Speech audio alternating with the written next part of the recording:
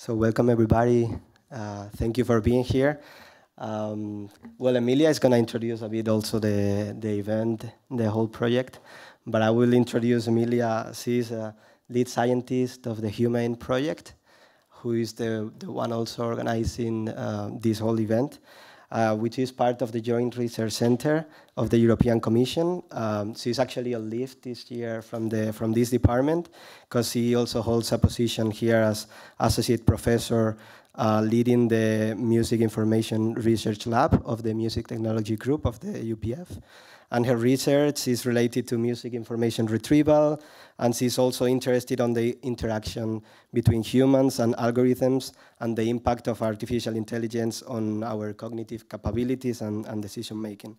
She's also president of the International Society for Music Information Retrieval, and she's actually now particularly involved in promoting the role of women in this field, in this technological field. So please welcome Emilia on stage, and she will also explain a bit about the context of the project and everything, please. Okay. Okay, good morning, everyone. Thanks for coming, and thanks, Sergio, for this wonderful introduction. And it's for me a very pleasure to welcome you to the UPF and also to this event, which is a collaboration between Pompeu Fabra University and the Joint Research Center of the European Commission. We have been collaborating for now over a year on this topic. Particularly Barcelona MedTech group here at UPF. And I would like to just give a very brief overview of why we are here, why we are interested in that topic, and why we are trying to gather opinions and insights from different experts on this area. So our project is called HUMAINT. It's Human Behavior and Machine Intelligence. And I will explain a bit why we do that. I mean, many people are now talking about artificial intelligence, and this is the goal of our discussion today. We see artificial intelligence as a very broad topic. It's an area of research, in fact, and it's a field of research. And in particular, we can define like these kind of systems or machines that can observe their environment and then can take decisions based on those observations to optimize or to reach a certain goal. So this is our definition of artificial intelligence. And but as I say, there's no such a consensus of what AI is or how can we define it. At the Joint Research Center of the European Commission, we wrote a report last year among all the reports that exist, trying to have an European perspective to AI and also the legal, ethical, economic and social impact, because some literature considers artificial intelligence as what we call a general purpose technology, so that it can impact an entire economy, it can impact society in a broader sense. So it's not something that will be used only in healthcare, it will be used in music, that is my main specialization field, and art, and it will be also used in criminal justice. So it's really something that is impacting our daily lives, and I'm sure you all have used it today before coming here. And we say that artificial intelligence is different because mainly has developed a lot, and mainly in the area of machine learning, some algorithms that have become more performant due to the combination of data, computation, and novel architectures based on novel proposals, can now address some cognitive tasks that until now were not reachable to be addressed in real-world situations. You may know, for instance, the face recognition applications, or these are audiovisual tasks that until now, or until recent years, we were not able to do in an automatic way. So this is some of the applications that you may have seen in the press, or maybe have a lot of impact in how this can be negative or positive. And so there is this always balance between what these technologies can offer and also which other challenges when confronted. So here we will focus today on medicine, and of course all these systems that take information about the environment, then decide or have some decisions are everywhere. So from now, everyday work or everyday life, when you try to find your way to come here, to more professional settings, and today we will focus on medicine, and one of these professional settings that AI is impacted, sometimes in software programs, in mobile apps, or embodied into social robots, and this will have also an effect on how we deal with that.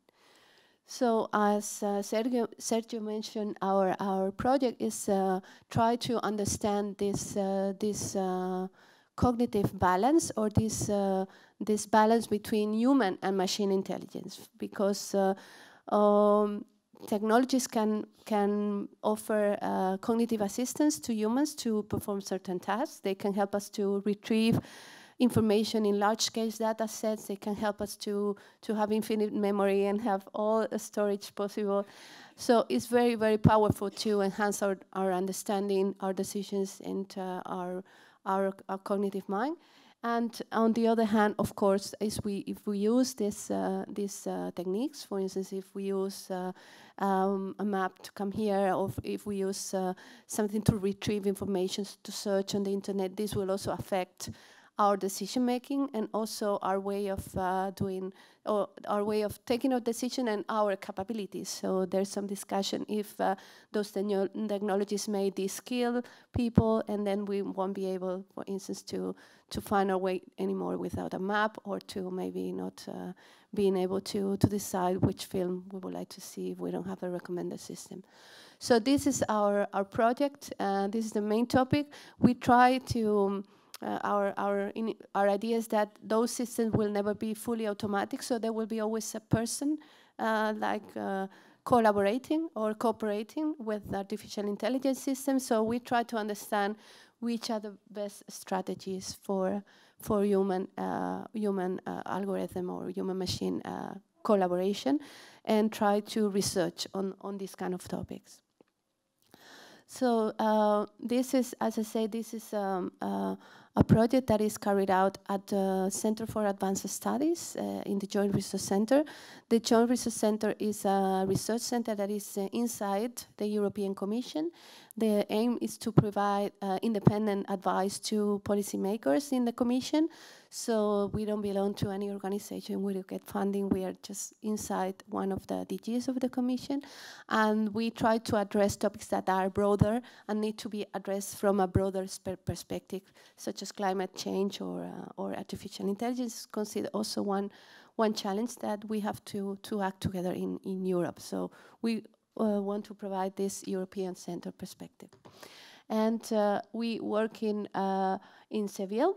We have a core team in Seville in south of Spain. So we are an interdisciplinary team of researchers, and some of us I'm a computer scientist. Also we have some economists. We have also some psychologists. So we are somehow a team of people from different backgrounds, and then we collaborate with researchers from different networks and from different, we take part in different consortia, and one of the main collaborators is Pompeu Fabra University here in Barcelona. And also, if you want to know more, Marius Mirón is around here, is also from our team. And we also organized a winter school in Seville about artificial intelligence, and also this impact assessment problems from the ethical, social, legal, and economic perspective. If you are interested, we will have another edition next year in January, February, still to decide the date.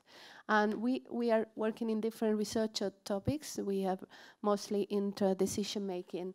Also, we do some work on children and how they interact with social robots and when they learn.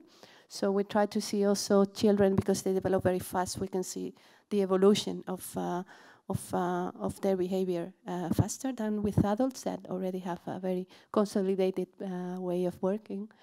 We are also interested in the impact of AI on jobs and the task we do in our jobs. And this is one of the points we would like to address today. And finally, we also are interested about art and creativity and the use of tools for that particular purpose. If you want to know more, you can go to the website. We have some publications there. So I wanted to finish with 4 points maybe to motivate the discussion and some of the starting points from our research, and these are mainly 3 points. The first thing is that artificial intelligence is not artificial, it's not maybe even intelligence, it's something that human creates. So there is this kind of sensation that this is something magic and this is something that we cannot understand. So it's very important that to be aware that we people create those systems, we create the data, we create the interfaces, and they are not perfect. They inherited our imperfections and our biases and all our problems. So we work a bit on the evaluation part. We need smarter systems need a smarter evaluation. This is also some research from Marta Larsson from TU Delft that also works a lot on evaluation, and she's always talking about the smarter we do our system, the smarter we need to research on evaluating them, so that we don't consider only those systems work perfectly, but those systems should be fair, should be transparent, should be accountable, and this is the kind of research we do now, evaluating these kind of terms. And also to get into account, if you have a system, and this is more the engineering perspective, who are the people affected, who is the impact of the system that will have when you put it into practice. So this is one point I wanted to make, maybe we will discuss today. The second one is that AI is very different from human intelligence. So you might not expect to understand the decisions taken by artificial intelligence. It's very difficult to put a human in the loop or a human to supervise because he might not expect certain behavior. So don't consider that we can have always a supervision role in AI, because we might have to supervise something that we cannot expect. And this is an example of very classical now example of errors that computer vision systems can have with very small noises. So we have to be careful about trying to understand better those systems and trying to know and to challenge them in a correct way. And then there are also serious questions whether building human-like intelligence is really possible and desirable. So this is something that some people believe that AI will just be very similar to humans. So this is something that we have as not as a principle. And then the third thing, and I already commented. And the third thing is that, of course, artificial intelligence has a wide range of socioeconomic implications.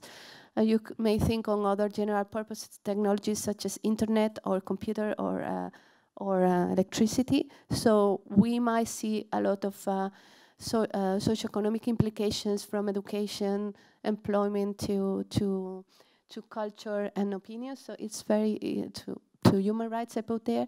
So it's very important to consider them early in the process, because we might have to be aware, and this is something we are trying to investigate.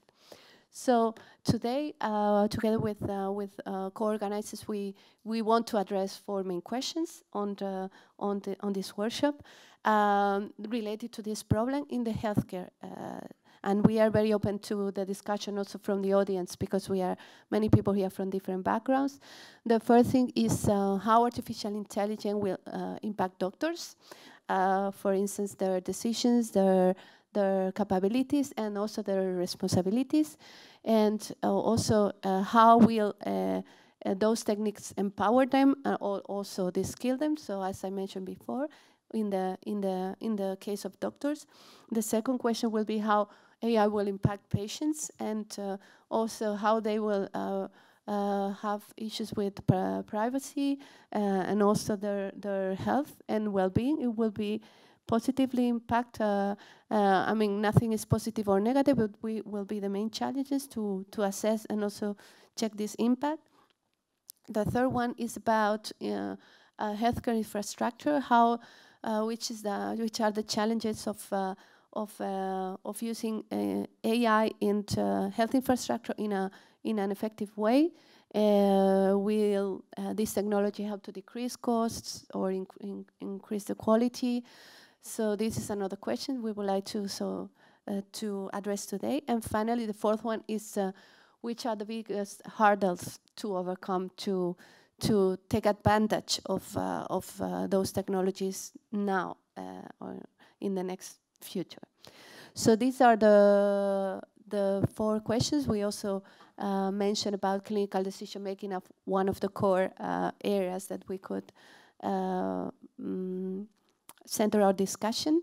And I think this finish a little bit my introduction to the workshop. We have this agenda. We will have 3 presentations, then we have a break, then we'll have 3 other presentations, and finally we have a discussion after lunch. So that's all for me. Thanks you very much for your attention, and I hope you will enjoy the workshop.